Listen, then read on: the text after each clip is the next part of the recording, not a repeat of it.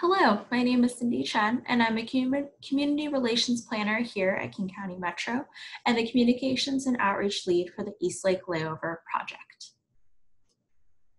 Before we jump into information about the project, I'd like to take a moment to explain exactly what a bus layover facility is. After finishing a trip, a Metro bus will often wait a few minutes before starting their next trip. You've probably seen buses on the street, parked or idling along the curb, as shown in this picture. Metro and the City of Seattle work together to find layover spaces for buses throughout the city. These planned layovers are important because they help late buses start their next trips on time. They also allow bus drivers to take necessary breaks, helping them stay alert behind the wheel. A bus layover facility also provides designated off-street spaces for buses to lay over. These facilities are really important because they help keep buses on time. They free up street space by moving out of service buses, such as the ones in this picture, into off-street sites. And they provide safe and reliable restrooms and break areas for our bus operators. The Eastlake Layover Facility will be a surface level facility on the east side of Eastlake Avenue East, next to I-5 between Roy and Harrison Streets, where today buses lay over on the side of the city street. This site has several advantages. It's a central location for a number of bus routes, and buses currently lay over on Eastlake Avenue East, which competes with other street uses. A new layover facility at this location will be able to provide added off-street space for buses to use while getting ready for their next trip. When built, the layover facility will accommodate about 11 buses, 6 of them off-street and 5 on-street, as well as a small office that will provide bus operators with a secure restroom, break space, and operation space.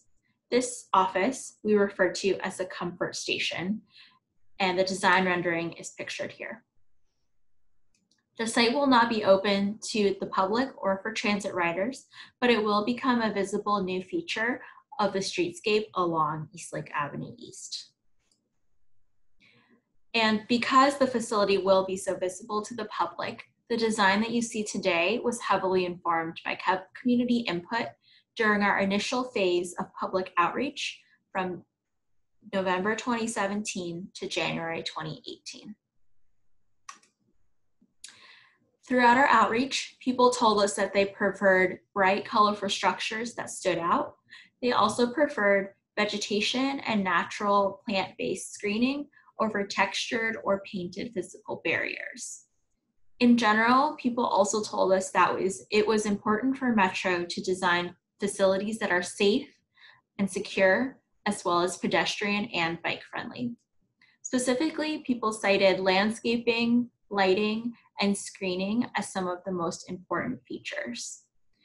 The top image you see here shows the final design of the comfort station, and then the bottom image, which is looking south on Eastlake Avenue, shows the bus layover spaces just east of a shared use, pedestrian and bicycle friendly path, and the protected bike lanes that will be installed in partnership with the Seattle Department of Transportation.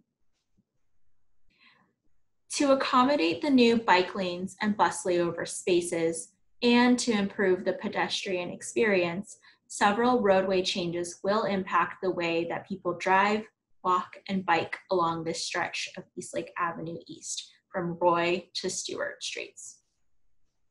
Some of these include new and protected bike lanes and bike crossings. Those are shown here in green. New or improved pedestrian crossings, which are shown in purple. A new shared bike and pedestrian path, which is shown in blue. On-street parking removal and reductions, which is shown in red. Permanent lane reductions, which are shown in a light sky blue color. And then the yellow block right here is where the new facility will be built.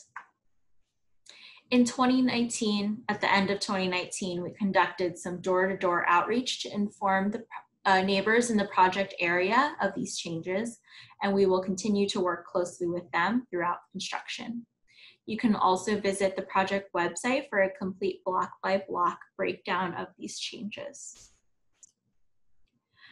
As we previously mentioned, Metro has also been partnering with the Seattle Department of Transportation to design and install the southern portion of the Eastlake Avenue protected bike lanes. These will be on the east and west side of the roadway between Roy and Stewart Streets. Eventually, the protected bike lanes will span from Fairview to Stewart Streets. Protected bike lanes are important because, and there's a few reasons, they improve safety for people who are biking, walking, and driving by keeping bicyclists off the sidewalks and the traffic lanes.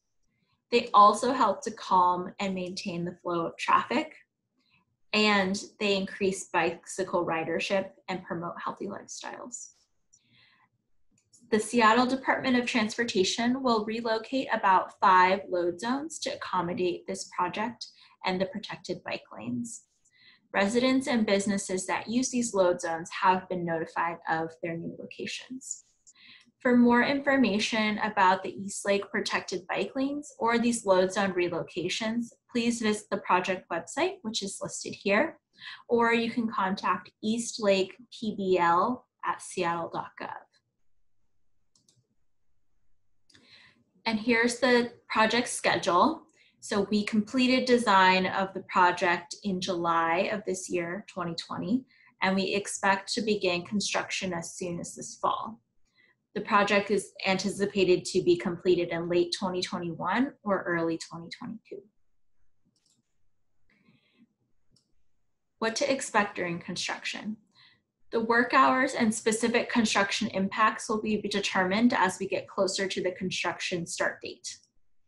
We'll work closely with stakeholders in the immediate areas to ensure that they're informed in advance of the start of construction via email updates, webpage updates, and mailings.